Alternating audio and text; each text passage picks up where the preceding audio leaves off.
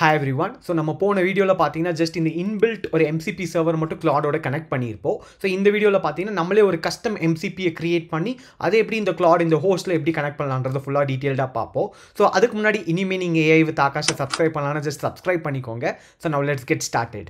இப்போ வந்து ஜஸ்ட் அந்த கஸ்டம் MCP சர்வர் எப்படி இந்த கோட் வைஸில் நம்ம எப்படி கிரியேட் பண்ணலான்றதை நான் ஜஸ்ட் இங்கே குயிக்காக எக்ஸ்பிளைன் பண்ணிடுறேன். அண்ட் இந்த கோடுமே பார்த்தீங்கன்னா நான் GitHubல இருக்குது. ஸோ அந்த GitHub லிங்க்கும் நான் டிஸ்கிரிப்ஷனில் கொடுத்துருக்கேன். ஜஸ்ட் செக் பண்ணி பார்த்துக்கோங்க.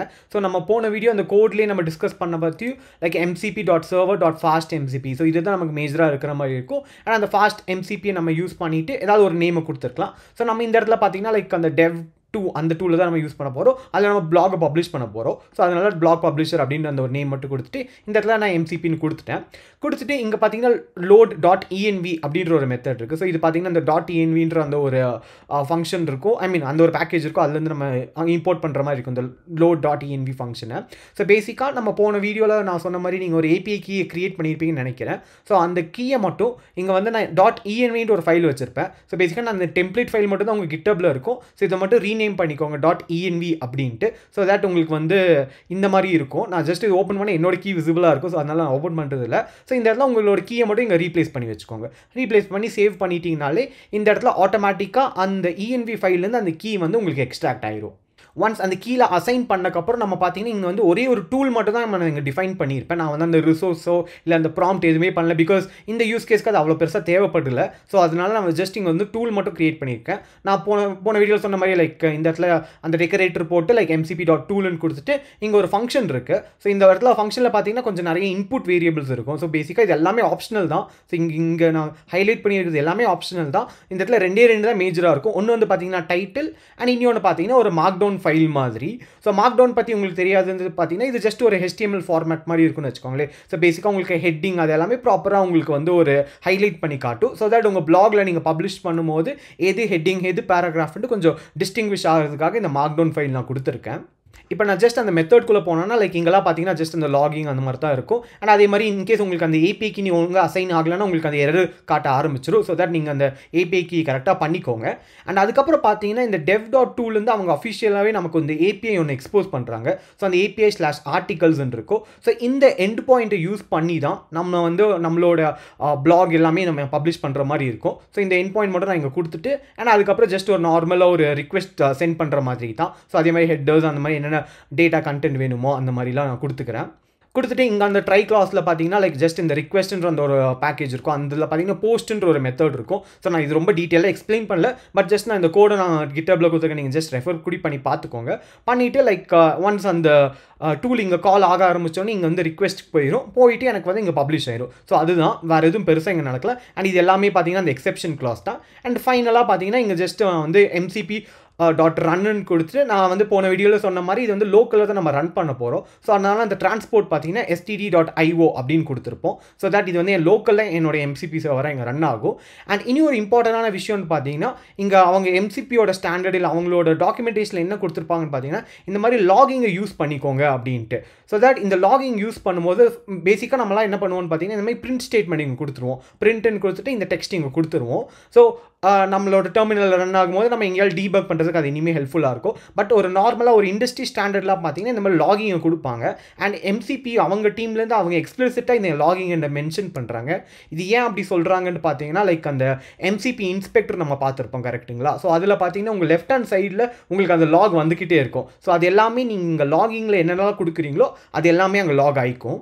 இப்போ வந்து நம்ம அந்த dev.toக்கான ஒரு MCP சர்வரை நம்ம கிரியேட் பண்ணியாச்சு. அவ்வளோதான், சிம்பிளான ஒரு சின்ன மெத்தட் மட்டும் கிரியேட் பண்ணி அங்கே தான் நம்ம டேட்டாவாக இந்த URL யூஸ் பண்ணி நம்ம சென்ட் பண்ண போகிறோம். அவ்வளோதான். ஸோ இப்போ நம்ம நெக்ஸ்ட் ஸ்டெப்பாக பார்த்தீங்கன்னா நம்ம அந்த கான்ஃபிக் ஃபைலில் மட்டும் நம்ம ஜஸ்ட் அந்த மாடிஃபிகேஷன் பண்ணுற மாதிரி இருக்கும்.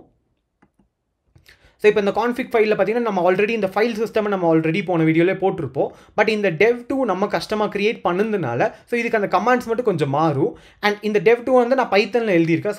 ஸோ அதனால் நம்ம வந்து UVயை தான் நம்ம யூஸ் பண்ணி இங்கே ரன் பண்ணுற மாதிரி இருக்கும். ஸோ இந்த இடத்துல நீங்கள் வெறும் UVன்னு கொடுத்தா மோஸ்ட் ஆஃப் த சினாரியோவில் அது ரன் ஆக மாட்டேங்குது.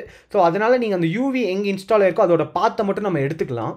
அண்ட் அந்த பாத்தை கண்டுபிடிக்கணுமே ஈஸி தான். சும்மா ஜஸ்ட் உங்கள் டெர்மினலில் போயிட்டு விச் யூவி அப்படின்னு கொடுத்தீங்கனாலே அது உங்களுக்கு அந்த பாத் வந்துடும். ஸோ இன்கேஸ் நீங்கள் லினக்ஸில் இருந்தீங்கன்னா உங்களுக்கு இந்த கமாண்ட் ஒர்க் ஆகும். லினக்ஸ் ஒரு மேக் ஓஎஸில் இருந்தீங்கன்னா.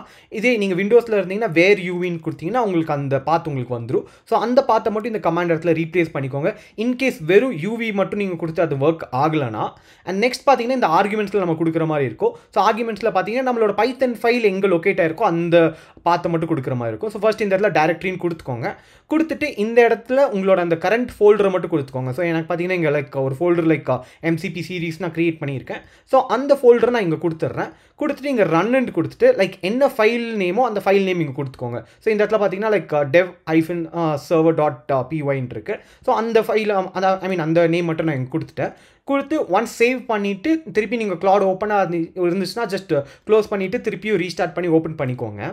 இப்போ நான் ஜஸ்ட் இப்போ கிளாட் ஓப்பன் பண்ணி பார்த்தீங்கன்னா நான் இன்னும் ரீஸ்டார்ட் பண்ணல. ஸோ அதனால் எனக்கு இங்கே வந்து வெறும் ஃபைல் சிஸ்டம் மட்டும்தான் இருக்குது. நான் ஜஸ்ட் இப்போ நான் குயிக்காக க்ளோஸ் பண்ணி நான் ரீஸ்டார்ட் பண்ணிடுறேன்.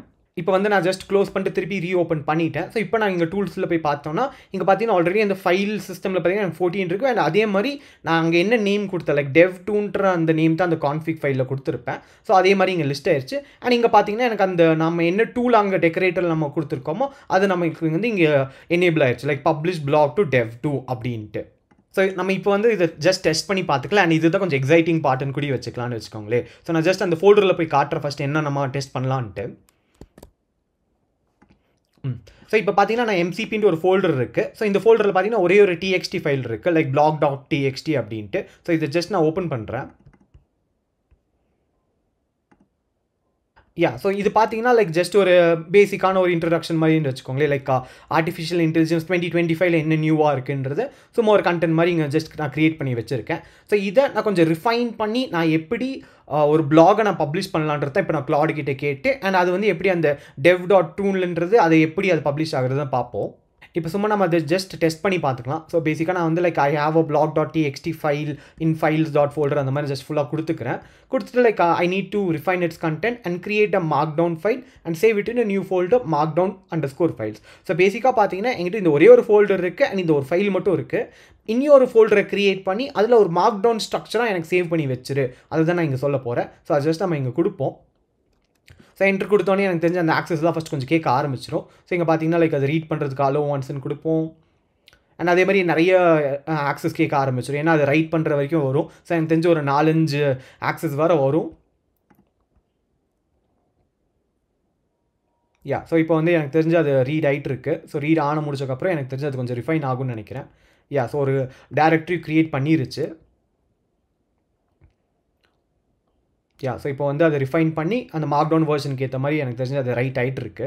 ஸோ இது மட்டும் கொஞ்சம் டைம் எடுக்கும் பிகாஸ் அந்த கண்டென்ட்டோட சைஸ்க்கு ஏற்ற மாதிரி இது ஃபுல்லாகவே ரைட் ஆகும்.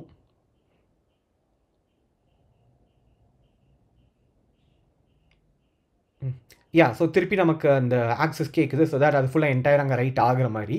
ஸோ இங்கே பார்த்தீங்கன்னா லைக் எனக்கு வந்து ஃபுல்லாகவே கம்ப்ளீட் ஆயிடுச்சுன்னு எனக்கு இங்கே வந்து வந்துருச்சு. ஸோ நம்ம இப்போ ஜஸ்ட் அந்த ஃபோல்டருக்குள்ளே போய் பார்ப்போம் எப்படின்ட்டு. இப்போ பார்த்தீங்கன்னா markdown_filesன்ற ஃபோல்டர் க்ரியேட் ஆயிடுச்சு. அண்ட் இது வந்து நான் க்ரியேட்டே பண்ணல. இது வந்து ஃபுல்லாக இது தான் க்ரியேட் பண்ணியிருக்கு கிளாடு தான். ஸோ இதை ஜஸ்ட் நம்ம ஓப்பன் பண்ணி பார்ப்போம் எப்படின்ட்டு. ஸோ இப்போ ஓப்பன் பண்ணி பார்த்தீங்கன்னா லைக் போனதில் பார்த்தீங்கன்னா எனக்கு blog.txt ஃபைல் மட்டும் இருக்குது. ஸோ அதை ரிஃபைன் பண்ணி ஒரு ப்ராப்பரான ஒரு மார்க்டவுன் ஃபார்மேட்டில் எனக்கு வந்து இங்கே கொடுத்துருச்சு. ஸோ தட் இப்போ ஒரு யூசர் இந்த மாதிரி பிளாகை படிக்கிறாங்கன்னா அது இனிமேல் ஈஸியாக இருக்கும்னு வச்சுக்கலாமே. ஸோ இந்த இடத்துல கடைசியில் பார்த்தீங்கன்னா எனக்கு வந்து லாஸ்ட் அப்டேட்டு 2025 இருக்குது. லைக் இது வேணான்னு நான் கூட எடுத்துகிட்டு கூட சேவ் பண்ணிக்கலாம். பட் அது இருக்கட்டும், ஒன்றும் நான் வந்து அதை டிஸ்டர்ப் பண்ண போகிறதில்ல. இப்போ பார்த்தீங்கன்னா நமக்கு ஒன் சக்ஸஸ்ஃபுல்லாக அந்த ஃபைல் கிரியேட் ஆன உடனே நான் ஜஸ்ட் இங்கே நான் கொடுக்குறேன் like publish this black to Devto அப்படின்னு கொடுக்குறேன்.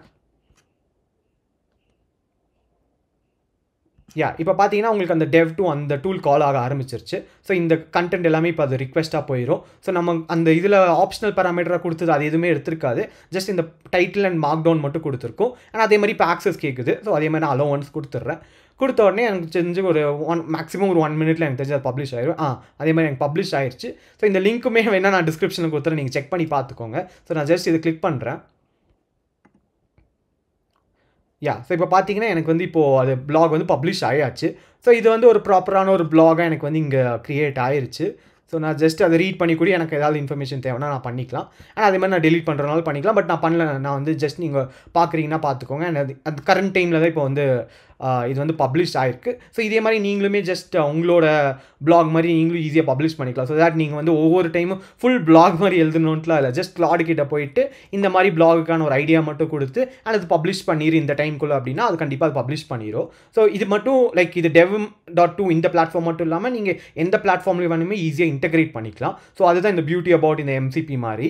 ஸோ இதில் உங்களுக்கு ஏதாவது ஒரு டவுட் இல்லை ஏதாவது ஒரு கிளாரிஃபிகேஷன் தேவைன்னா ஜஸ்ட் லெட் மீ நோ இந்த கமெண்ட்ஸ். அண்ட் ஐ திங்க் இந்த மாதிரி இது வந்து ஜஸ்ட் ஒரு simple use case of MCP தான் நான் சொல்லுவேன். இதே மாதிரி நிறைய MCP சர்வர்ஸ் பெரிய பெரிய கம்பெனிஸில் கொண்டு வந்துட்டாங்கன்னா லைக் நம்ம இனிமேல் சீம்லெஸ்லாம் இன்டெகிரேஷன் அந்த கான்டெக்ஸ்ட் விண்டோ சைஸ்லாம் இனிமேல் இன்க்ரீஸ் ஆயிடுச்சுன்னா இன்னும் சூப்பராக ஒரு பவர்ஃபுல்லான ஒரு டூலாக தான் MCP இருக்கும்.